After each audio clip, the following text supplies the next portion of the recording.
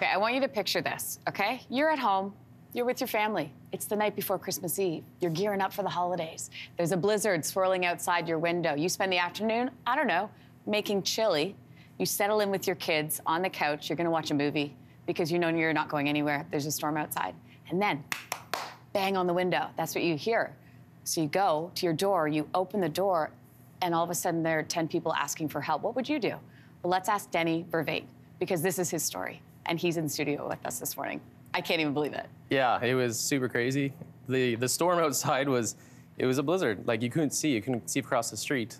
So this is Blenheim. So you live in Blenheim, Ontario. Yeah. Okay, and so, yeah, tell me about what the storm looked like at that moment. I couldn't even see across the yard. We see very few cars going by. Just blistery. I've never seen a storm like this before. So what were you doing? So you were sitting there. What movie were you going to watch? I was downstairs with the kids. We were probably watching some romantic comedy because I lost. I have 3 girls. So go upstairs to check on the chili that I've been making. It was random that I even made a chili that day. Yeah. Like at 3 p.m. And at 5, I check upstairs and I hear like a tapping on the window. Yeah. I thought it was like a branch, but I opened the front door and there's like a 6-foot drift.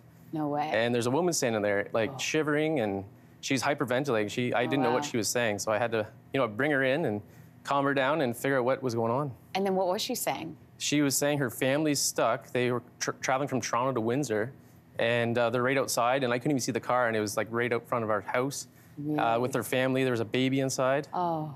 So we get everyone in, and then... So you said to her, go get your family and bring them in? Bring them in. Let's come inside, get out of the cold, and you're gonna have a place to stay tonight. Okay, so how do you go from, so how many people came into the house? At that moment, there was 5. There were 5, and there were more after that? We were talking with them, so they have, their first language is French. Yeah. So they were speaking English and translating, and we're just trying to figure out what's going on by getting them inside.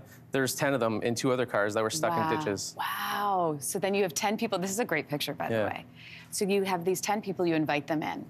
And then you start, did you speak French? My daughter can say a couple words, but I don't speak any French. So how were you able to communicate? Well, their daughters speak really good English, so there was translation going on, and it was just nice to get them out of the cold. Yeah, and they must have been so thankful. Yeah, they were. So how do you go from inviting these people in to, stay at our house for the night? Well, it's a blizzard. Like, I hope that anyone would do the same thing. So they were stuck in ditches. Like, I didn't want them, staying in their cars. Like, the emergency services couldn't even get to everyone. So it was lucky that they were passing by. I make a good chili, so maybe someone tipped them off that. They could smell the chili. And you had enough for everybody? Yeah, there was lots of food, and luckily that they were getting out of the cold and had a good time with us. They played some cards with the kids, and tell me about what you guys did. So you sat them down, you gave them some warm food to eat, and then what did you guys do? What games did you play? The girls played Uno with their kids, and we live right beside our business, our brewery. So I actually took a couple of them over, Charles and his sister, to take a look around. Hello, and Cindy. Hello, Cindy. Oh, we're looking at video right now.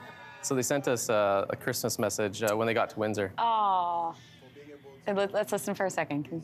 And we got a few words for you. Yeah, we're really grateful for you guys. We spent a great Christmas because of you, and you are literally our Christmas miracle. I'm calling you a Christmas miracle. I love playing with your friendly kids, Carmen, Hannah, and... Sweet.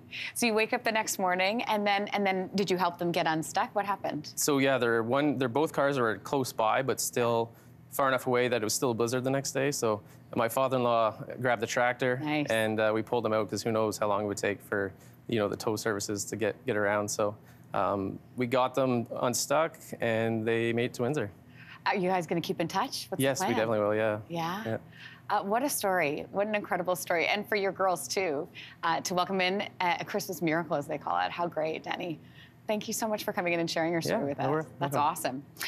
Hey, thanks for watching. If you liked this, be sure to subscribe here, or you can check out more Your Morning videos right here.